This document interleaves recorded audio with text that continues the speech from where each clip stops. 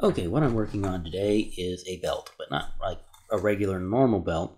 This is what I've heard called a mechanic's belt. Really useful for people that don't want an obvious outer buckle on a leather belt. And in the case of a mechanic, that's so that they don't scratch what they're working on when they lean against it with a buckle. But some other people might not want that buckle for various reasons, mostly for comfort or because they're bothered by metals. And it uses this little plate that has a hook on it, is what actually catches the belt. That's going to function as our buckle, and it's going to be attached onto the back side of it to where it's not visible from the front, from the outside. And all that's really exposed is the little hook. So that'll be just hooked into the other piece of leather. It'll just be this little tiny piece of metal. And this is stainless steel, so it shouldn't react with anybody.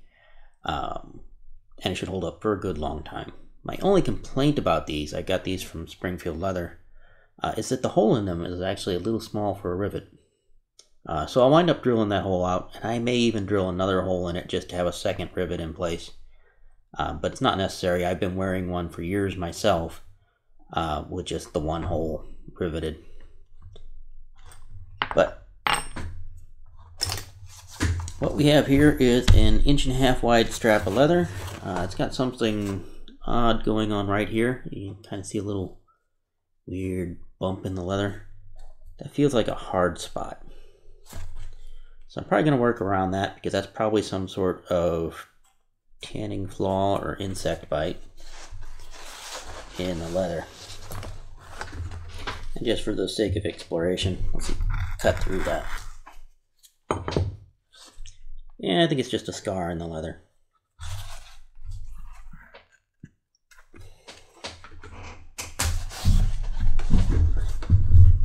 But either way, best avoided on a project.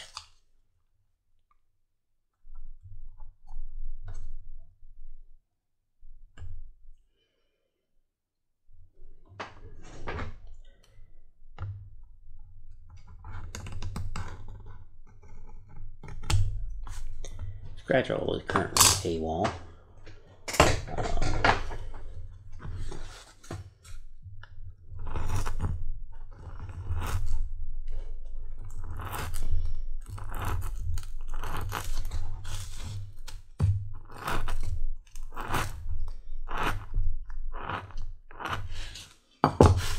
So we're just going to round out our one end. This is going to be the end that actually has the clip attached to the back of it.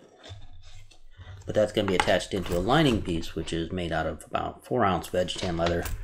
This is stuff I have left over from cutting lace, so it's already dyed brown. Whereas the outer piece is a piece of veg tan that's about 5 to 6 ounce. This can make a pretty good hefty belt by the time I get both layers together. And then I'll just be measuring basically the belt size that I need will be about a 1/2 inch from the end is where this clip is going to wind up. So I need to add a 1/2 inch on there. Then the belt size will be to the center sizing hole. And that's the size that measured that she'll need. This is actually being made for my sister. So I'm not going to actually put numbers out there because nobody likes their belt size being given out on YouTube. But I'll measure it up, and then I'll use that center hole to figure out where my other holes need to be. Alright, so down on the other end of the strap, this is going to be where our center hole is going to go. And you can use a template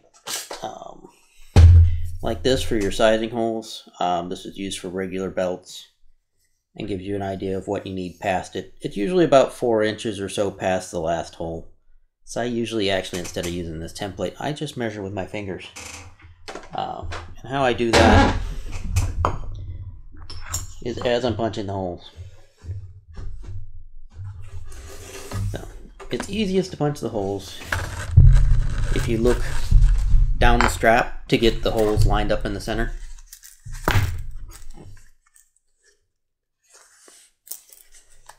If you hold it sideways in front of you, it can be hard to tell if you're in the center of the strap or not.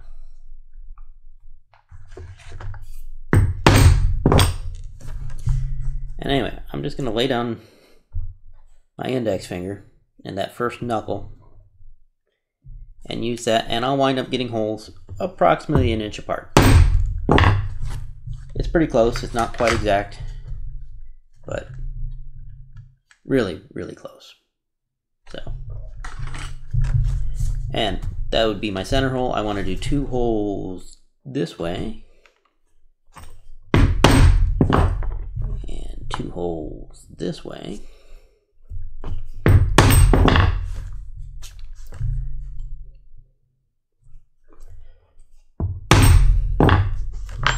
And then I'll lay my palm down. And again, the widest part of my palm there is just about right for what's going to be past the end of the belt. And I'm going to use this template for a strap end point, an English strap end point, I think it's the actual term.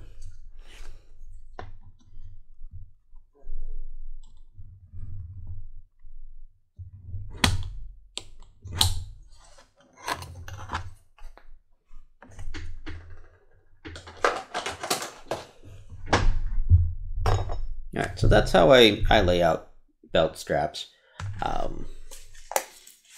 You don't really need anything specific to do the job.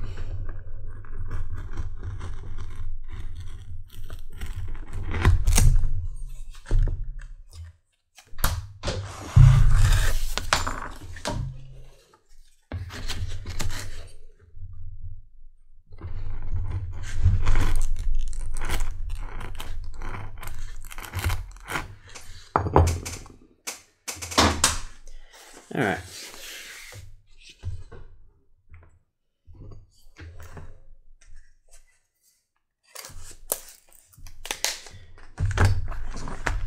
So now that I've got the main parts of it marked, cut, and so on and so forth, next I'll be laying out where I want to do any stamping on it.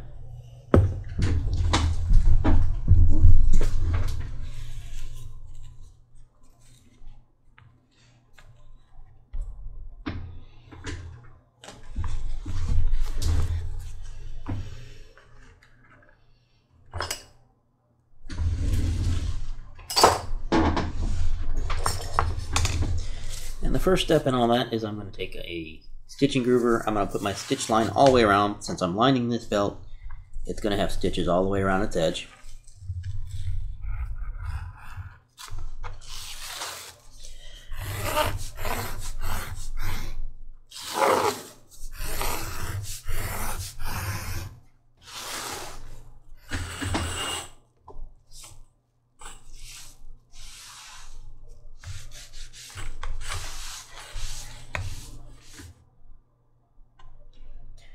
Now that we've got it wet down, I'm going to go just inside those stitch lines with another line. And that's going to mark my tooling border.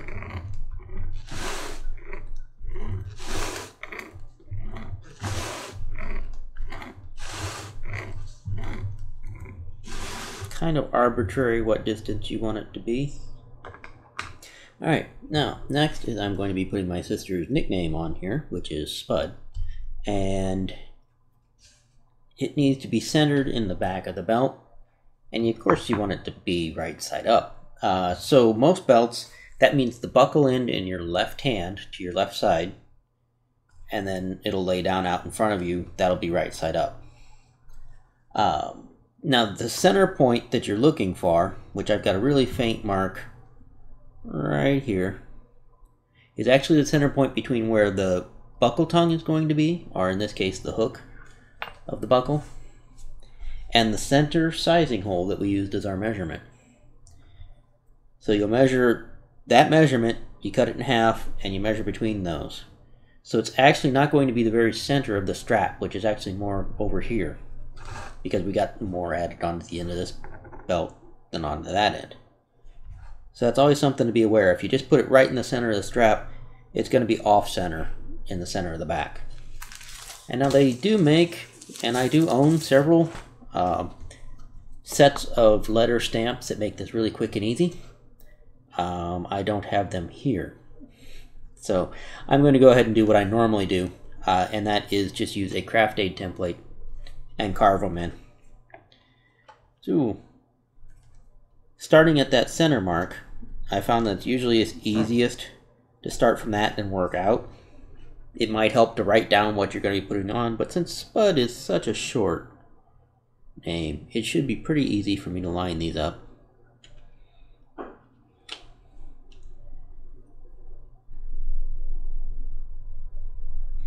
And the raised ridges on the craft aid just make a mark in the leather when you rub over it with a tool. So you don't want to push down too hard anywhere else, but it leaves enough of a mark to be able to see what's going on.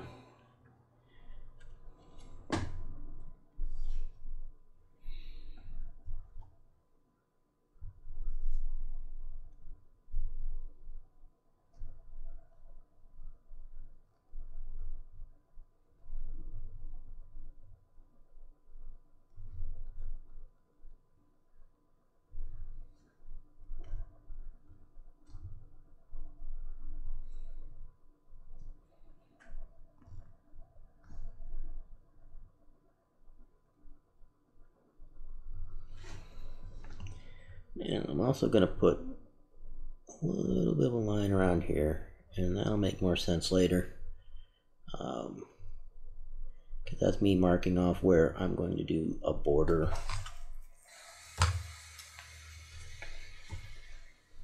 We're going water, so let's go ahead and wet it down some more again.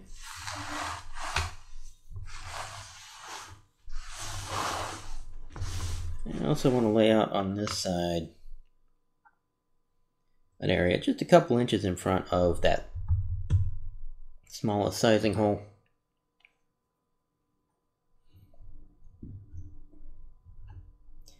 Put an arc there as well. Just gonna let this sit just a few minutes because I just wet it down again. And I know that it's a little too wet on the surface, so I'm gonna let it soak in. And then it'll actually tool better. Right now, alright, now that that's had a chance to, I wouldn't say dry out, I'd say more that the water is down in the lower layers rather than right here on the surface. It feels a little drier on top, but that's what I want for tooling.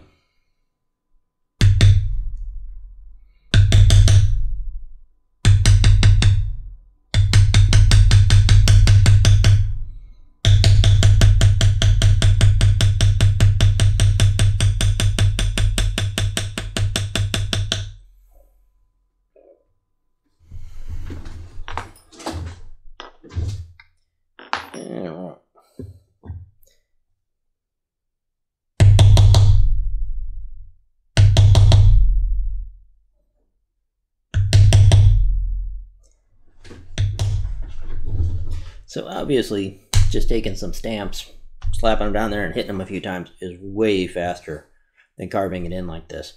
But especially if you're going to do something like push the background down, which you can do around stamps too. You could take and cut the lines of the stamp and background around them as well.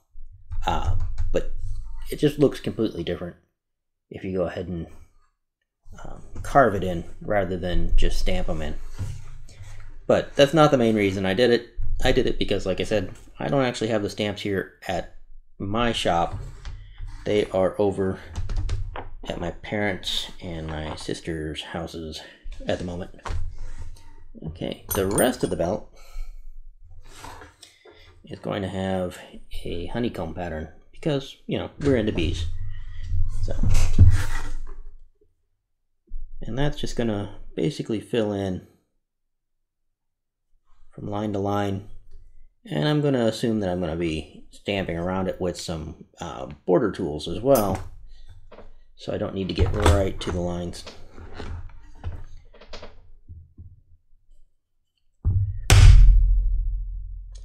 Something along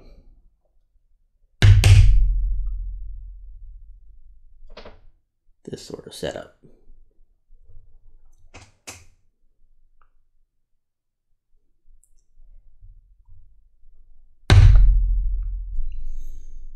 Along that line. Now there is a stamp that is professionally made that does a honeycomb type impression. I don't like the impression quite as well, which is why I made one of my own out of a bolt. But that one will do basically these 7 impressions all in one hit, and it could probably do this very quickly, doing 7 and lining up and right on down the line back and forth. Like I said, I've got this one instead because I like the impression it makes a little bit better, because I think it looks more like real honeycomb. But there is a better tool if you want to do this quicker. But there's just going to be a lot of that.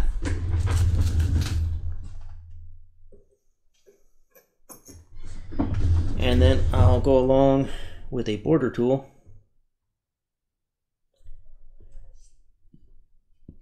and just cover the edges basically.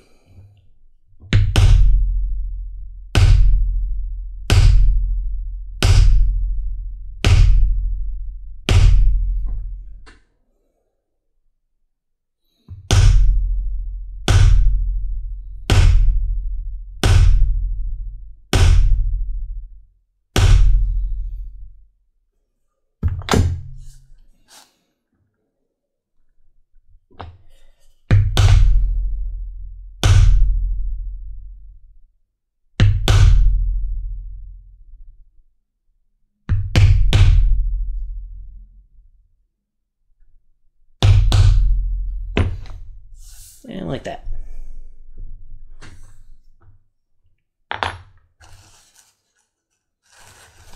So this is going to be more time, but I'll jump you all forward to when I've got that done. Alright, now that I've got it stamped all the way, I'm going to go ahead and take and just knock off all the edges with an edge beveler. All the way around.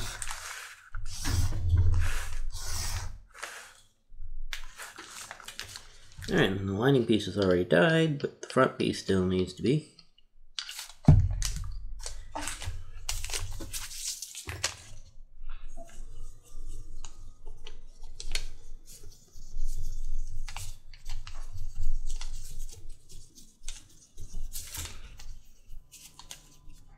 Okay, let's go ahead and throw some finish on the spud belt here. I'm using Resolene, which is one of my favorite finishes.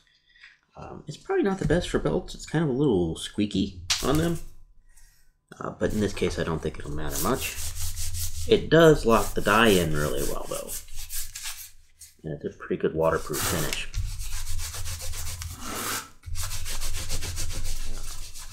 I've gotten some holes drilled in this. I drilled out the one a little bit larger, drilled another one. That's a challenge all by itself because this is a stainless steel and it's pretty hard to drill through. I think this is even a hardened stainless steel. So good quality cobalt bits will sometimes drill through, but I actually had to even heat this a little bit to soften it up some, and then I could drill through that. I was very careful not to heat it up enough to damage the temper in this section up here, and especially in this little hook. Just a little bit there, not even to glowing or anything like that. Just went through some temper colors and got it soft enough to be able to drill through it. But anyway, placing this in the belt, it actually goes into the liner and rivets into the liner, so you won't see any rivets or anything out here on the front, which means I have to get the liner placed exactly right on the belt, otherwise this is going to be wonky or weird. So to do that, since I cut my lining leather larger, I don't have to try and get exact on most of it, but I need to be exact on it right up here at the end. So I'm going to do something I normally don't do and use an ink pen to mark the end of the leather there. So I've got a spot where I know where everything's going to be. About a ½ inch down from the end, and pretty much evened up inside the belt, centered up.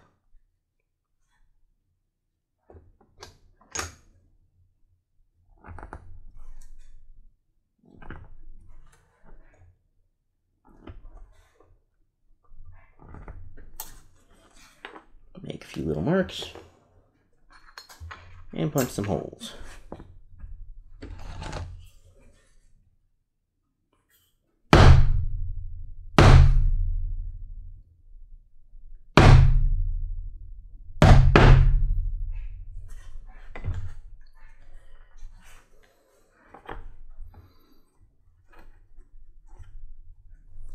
So some rivets, probably just these.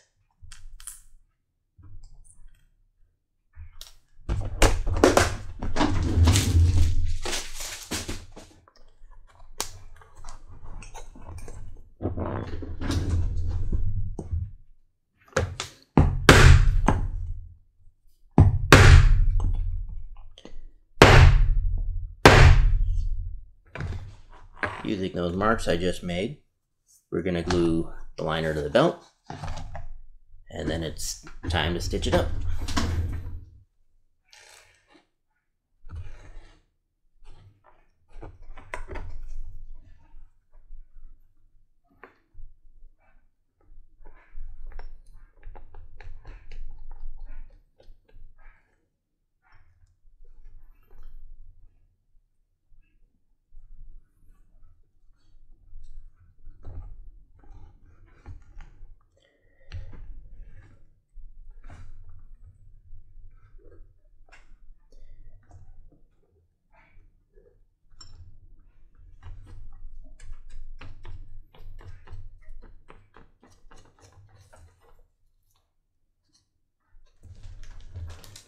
Now, one of the really tricky parts about gluing up a belt like this is keeping it from sticking where you don't want it to, so you can get everything lined up straight. And the trick for that is to go into the kitchen and get some wax paper and put some of that on the part you don't want it to stick to. So that'll give you some time to play with it, basically. In a spot that isn't going to stick.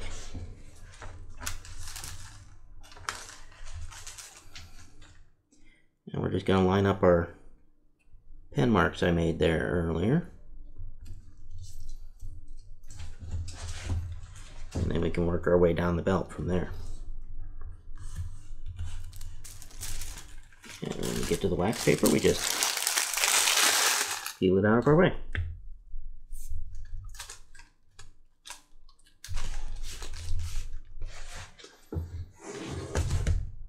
Well, and as far as sewing on any belt goes, it's pretty simple. There's just a lot of it.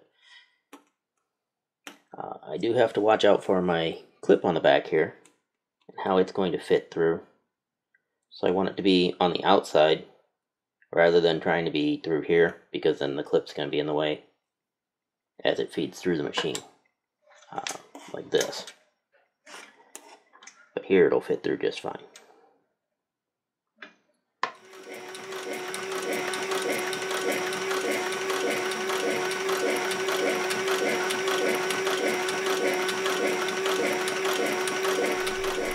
Now a little bit of trimming the lining and finishing some edges up. Punch some holes down on the sizing holes, and we should be ready to go on this belt.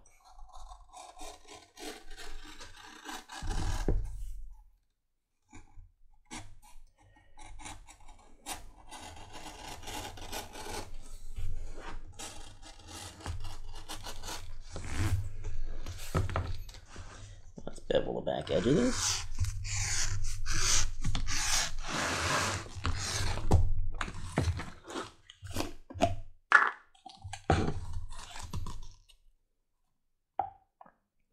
Alright, let's go ahead and get these edges finished up.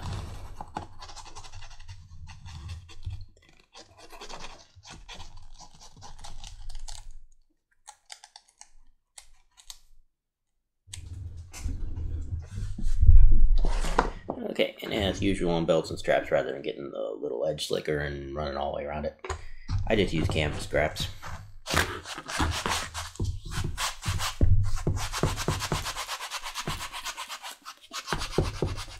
Okay, and last step is to get these sizing holes punched through the liner.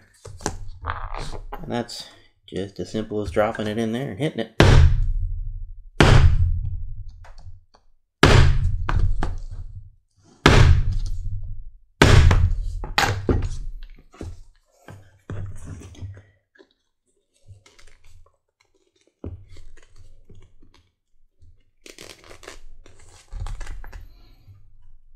The belt just hooks onto them like that. Any excess of the belt tucks under. So you basically just wrap it around, tuck it under itself, and pop it into the sizing hole that works for you. And this side will be kept in place by the belt, and of course, usually that first belt loop after the buckle on most belts.